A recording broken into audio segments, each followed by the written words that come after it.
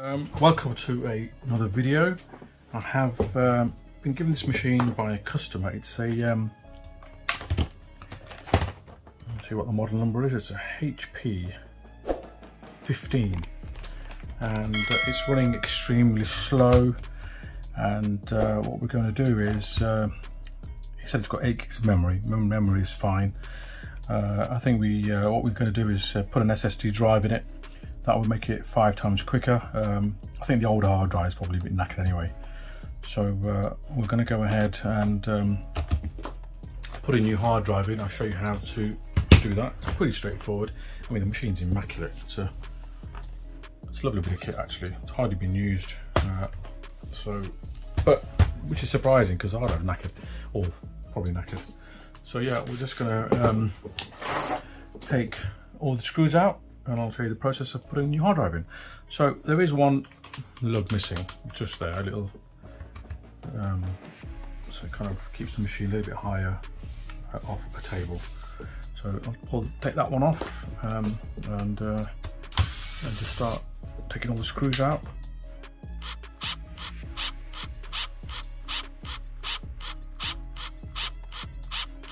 Right, so yeah, couldn't get the front off because there's a little tab here. I didn't see that, it was camouflaged. So pull that out, screw underneath there as well. Luckily my screwdriver's got a bit magnetized, so it's easier to get the screws out. Otherwise I've used my magnet tool to get them out. So slowly pop this off. Be careful you don't pull it too hard because you could rip off any ribbons that are, as you can see, the keyboard comes off, so that means there's a ribbon here attaching to the motherboard. So slowly pull this here, and you'll see this is for the power button. So lift that off, open the door, and that's popped off quite easily. Now what you're gonna have to do is, I'll show you if I can. There will be more flexes there, so yes, get those off. There's the keyboard flex, which is that one there. That'll come out easily, and then you've got the mouse pad flex, which is just there. That should come out easily as well. There you go. There you've got the keyboard off. Right, so the memory on this machine is underneath the board. We don't need to access that, we just need to get the hard drive out. So let's get rid of the this flex here, the USB flex. That's quite annoying. That little flex, will put scissors on there. Let's see if we can get this out. But it's a nightmare to get out. That's pretty straightforward. There you go. Take off the SATA connector. There you go, and you got the retaining clamps just there. What I've done for the customer, I said, look, I'll just put in a 500 GB Crucial SSD, as you can see here. So I'm just gonna take off the seal, and there you go. These are pretty decent. I think these are quite good drives, value for money wise. They're okay. I've fitted quite a few of these, and yeah, I've had no issues whatsoever. This is a 500 gig. You do get one which is a 480, which is £10 less. So yeah, just make sure which way this goes. So put the retaining clamps back on. There we go, just push that there, and this will go there as well. Maybe you can hear that, but it's absolutely chucking it outside. Now everyone's going to complain that it's too wet. Well, first it's too hot, then it's too wet, and then it'll be too cold when the winter comes. Roll on summer, they'll say. Okay, so that goes in this way.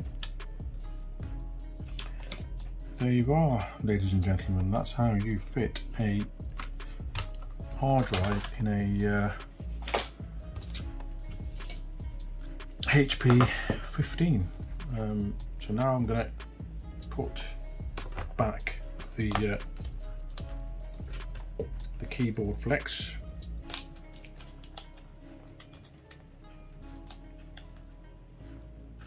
And also the mouse pad flex, that goes back in there.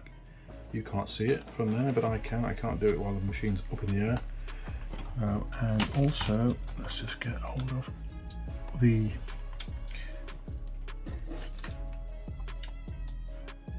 power button flex. So pretty straightforward. And then the boring bit I'll do tomorrow morning, which is install Windows 10. So you can hear all the little clicks once it's clicked in place. There you go, job done. And turn it around, and let's do the rest. So I'm going to put all the screws on top of the machine this time, and I won't lose them. And I'm going to go around and put some of the screws in the holes. Then it's much easier for me to do that. Then I can go on with my electric driver, and it won't take me more than a few minutes.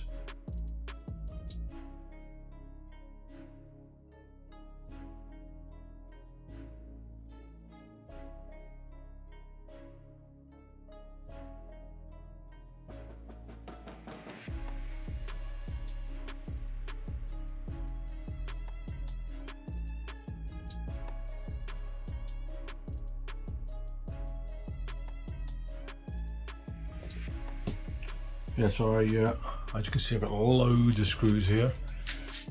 Over the years, you know, people give you machines, oh, they don't want this, they don't want that, so we just keep taking the screws out, just in case you need them on occasions like this. So there's a, don't forget to put the lug back in, we don't want that. There you go. There you are. Just make sure the machine fires up. I'm sure it will. I've forgotten the power. You have got power.